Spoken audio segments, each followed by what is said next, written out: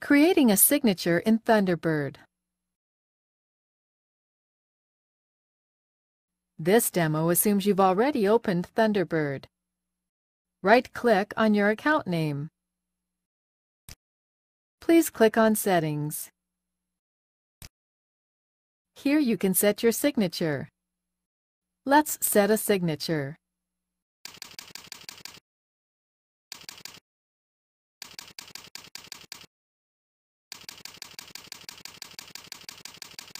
You can also use external text, HTML, or an image as a signature. Let's use an external signature text file. Click here. Notice the top signature part is grayed now. The Choose button is enabled now. Let's select our signature text file. Double-click the file to select it. You will see the file name with its full path there. Click on OK to save the settings.